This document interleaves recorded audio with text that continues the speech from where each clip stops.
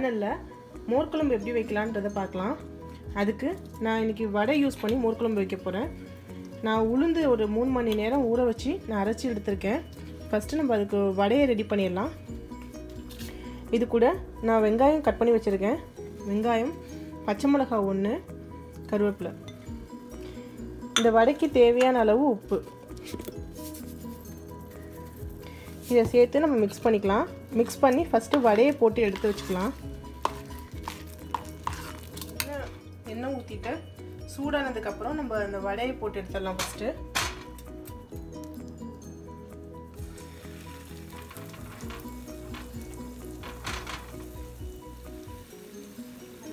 மோர் குழம்புக்கு வடை நல்லாவே ரெடி ஆகிடுச்சு. மோர் குழம்புக்கு நம்ம தேங்காய் மசாலா ஒன்று ரெடி பண்ணிடலாம். அதுக்கு பார்த்தா 2 ஸ்பூன் நான் வந்து துருவின தேங்காய் எடுத்திருக்கேன். இது கூட சீரகம்,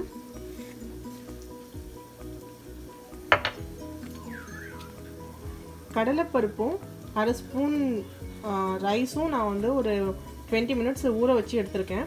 அதையும் இது கூட சேர்த்துக்கலாம்.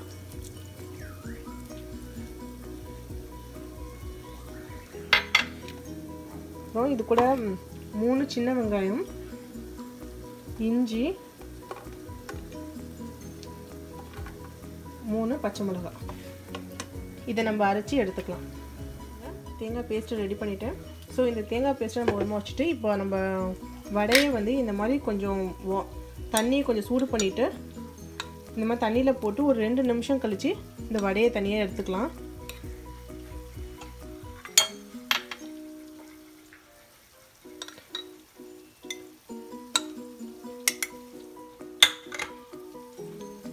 இது அதே மாதிரி எல்லா வடையும் போட்டு தண்ணியில் போட்டுட்டு எடுத்து வச்சுக்கலாம். அப்போ தான் இந்த குழம்பு கூட இந்த வடையும் சேர்த்து சாப்பிடும்போது ரொம்ப நல்லா டேஸ்ட்டாக இருக்கும். இல்லைனா வடை தனியாக இருக்கும், குழம்பு தனியாக இருக்கும். இது ரொம்ப நேரம் ஊற வைக்கக்கூடாது. போட்டால் ஒரு 2 நிமிஷத்தையே நம்ம எடுத்துடணும். இதை மோர் குழம்பு பண்ணுறதுக்கு நான் தயிர் எடுத்திருக்கேன். ரொம்ப புளிக்காத தயிராக எடுத்துக்கணும். அப்போ தான் நல்லாயிருக்கும் குழம்பு. இது கூட கொஞ்சமாக மஞ்சத்தூள் ஆட் பண்ணிக்கலாம். ஒரு 1/4 டீஸ்பூன் நான் மஞ்சத்தூள் ஆட் பண்ணியிருக்கேன். இந்த மோரை இந்த தயிரை நல்லா கரைச்சிடலாம்.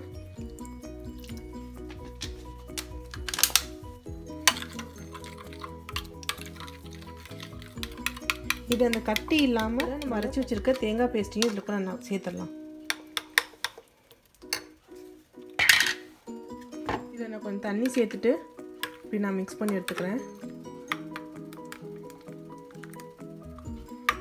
தாளிக்கிறதுக்கு நான் ஒரு பேனில் கொஞ்சம் எண்ணெய் சேர்த்துக்கிறேன். இதுக்கு நம்ம கோகோனட் ஆயில் கூட யூஸ் பண்ணலாம். நான் இன்றைக்கி வந்து குக்கிங் ஆயில் தான் யூஸ் பண்ணுறேன். இப்போ இங்கே எண்ணெய் சூடானதுக்கப்புறம் இதில் கடுகு, உளுத்தம் பருப்பு, மிளகாய், கருவேப்பிலை, கொஞ்சமாக ஆனியன் இதை சேர்த்து நல்லா வதக்கிக்கலாம். இதில் கொஞ்சமாக நான் பெருங்காயமும் கொஞ்சமாக சேர்க்குறேன். இப்போ இது வதங்கினதுக்கப்புறம் நம்ம இதை மிக்ஸ் பண்ணி வச்சுருக்க இந்த மோர் சேர்த்துடலாம். இதில் இப்போ இதில் உப்பு சேர்த்துக்கலாம். இப்போ நம்ம இது கூட வடையை சேர்த்துடலாம்.